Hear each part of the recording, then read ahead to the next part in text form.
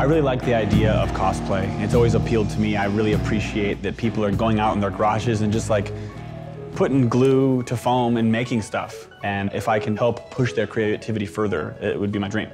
My name is Ben Bayouth, and I am the creative director of Buddy Builds at Stupid Buddy Studios. I am a professional prop, costume, and puppet maker. League of Legends has been a source of inspiration of mine for a long time. I always appreciated the aesthetic of it and the character design. Riot Games approached me and they asked if I would collaborate with a cosplayer to make a large-scale build. My name is Brett Horn, and I'm a professional stilt walker with the cosplay group for GTC Cosplay. Riot Games approached me and said, if there were no limitations, what would you make? That's where Brett's crazy mind came in and said, let's make a huge Thresh so that it looks like he's holding a small person inside of a lantern.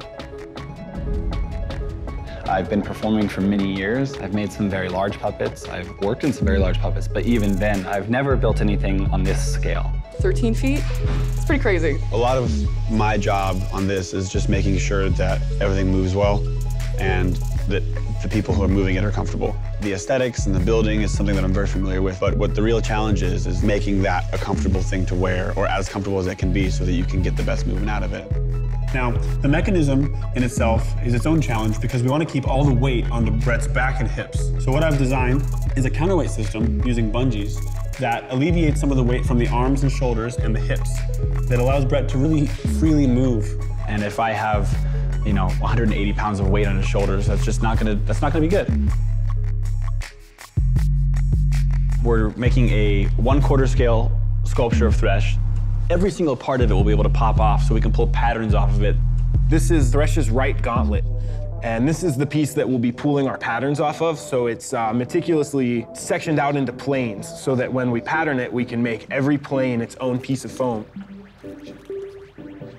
I'm Jake Korick. I am a sculptor and creature designer, so basically it's my job to get all the clay pieces to make sure that this thing actually looks like Thresh in these early stages. This is the skull that's going to be sitting directly on Thresh's back, almost like it's guarding his back. We have to caliper very carefully, because if we are off on our 1/4 scale patterning, gets blown up to a full scale, that mess up is that much larger. What I really like about the team that we're putting together is not only are Brett and his team builders, but they're performers. So they can say, hey, this doesn't work, or what if this moved better? And that's all insight that is invaluable, that isn't usually at your fingertips when you're building a costume. My name's Tara Spadero. My background is actually primarily performing and stilt walking. I used to sculpt as a kid for fun, but I've never actually done work as a professional sculptor. So this is actually a huge learning process for me, and it's super exciting. Tara has an amazing background in puppetry, but she also just has a super positive attitude that she just brings the whole room up. The top of the lantern alone has 100 pattern pieces to it. This is the pieces of Thresh's lantern we have here. So you can see that there's different planes that they've created. The reason that we only have to pattern one side is because we can then take that pattern of that half and pattern its mirror image to get the other half of whatever we're patterning at the particular time. We've estimated somewhere around 1,400 individual pieces. Each piece is covered with tape so that we can cut these pieces off, scan them in, and blow them up large scale so we can cut them out of foam and put it all back together, quadruple the size. Life-size Thresh. So yesterday we had a group high five celebrating the putting to sleep of the patterns.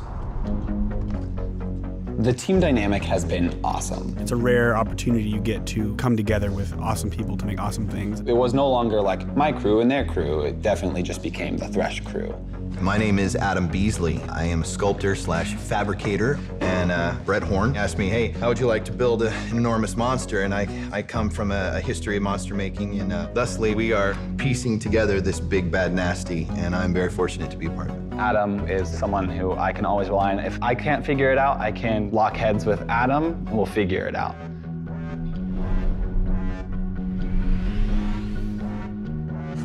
Past couple weeks, we've been patterning all these pieces and gluing them together. We spent a huge amount of time gluing the pieces. There was about 1,300 pieces, and we have a little more to go. We have most of these done, but there's a couple that we have to completely make from scratch.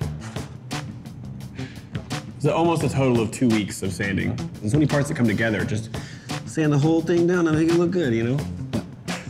My name is Zach Jones. Zach is the master of repetitive tasks. If you need something done 50 times, perfectly the same way. My guy Zach's gonna do it, and he's not gonna complain about it. And you know, it's so important to have someone like that in the team. This is a cuticle cutter, and I'm using it to cut glue, the cuticle of the bone.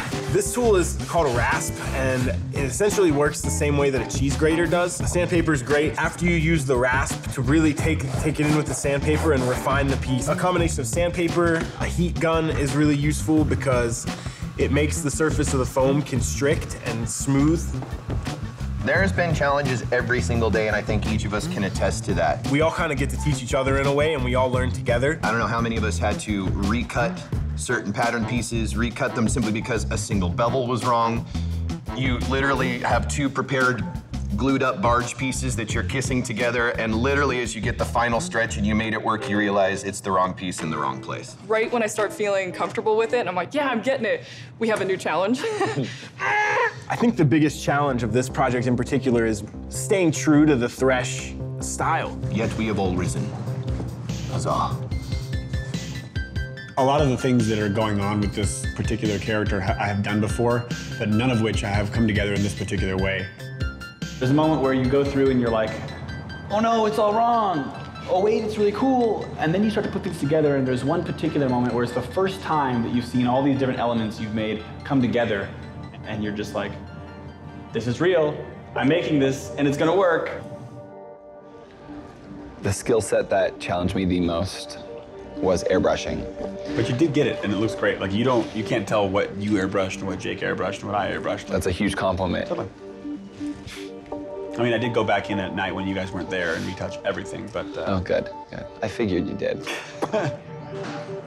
Well, today, Ben and I finished up the gauntlet painting, which is pretty dynamic. It's like this electro-phantasmic frostiness that just sort of erupts from the hands and goes all the way up the gauntlets. And then Master Jake and I jumped on boot duty, where we hammered out some metallic loveliness, 1 pound at a time. But now, unfortunately, we must clean the airbrush, for it has become gunked with acrylic naughtiness.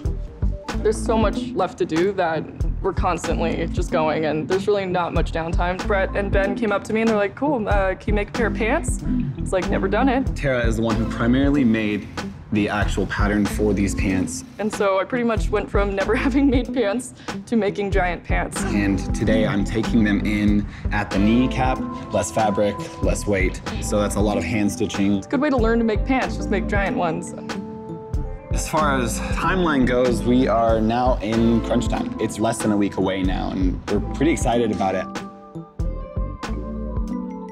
I'm so excited to be a part of the process that gives a fan the experience that I have loved so much as a kid, to bring the fans an actual moment where they feel like they interacted with a character that they have only interacted with through a screen. Now they're gonna be face to face with this character that was not real to them in the flesh. It's a pretty rewarding thing to see people's faces when something is so believable in front of them, and that I'm excited to experience at PAX.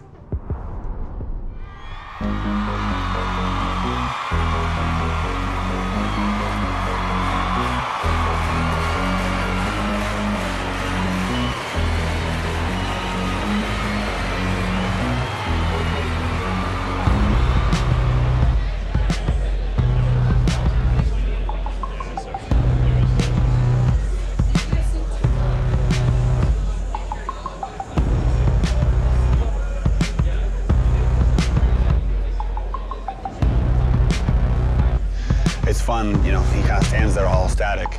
And then once everything on, we go, okay, clear. Hey, Thresh. And he just comes to life. And there's that moment where everyone around him just goes, and sits back, and they just all become 10 years old again. There's a really magical moment there that I think we're getting every single time you get in the suit. It's so incredibly energizing. We're gonna move you guys over to the queue over here, and one at a time we'll get you inside the lantern and get a really cool picture of you guys with Thresh. You know, Brett will see someone who sees him, and they're like enchanted by him. He's like, target, and he'll just run at them. And everyone just goes like, ah! And he just evokes such emotion that is really hard to do with just like a statue or something. There's something dark and mysterious about him.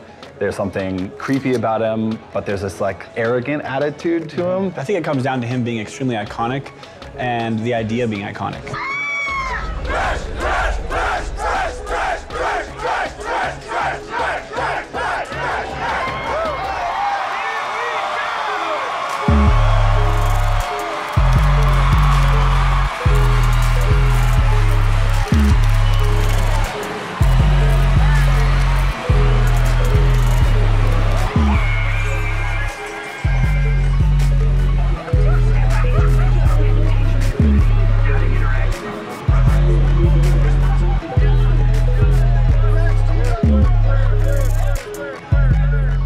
been creating and performing for many years, and this is by far one of the absolutely coolest things I've ever done.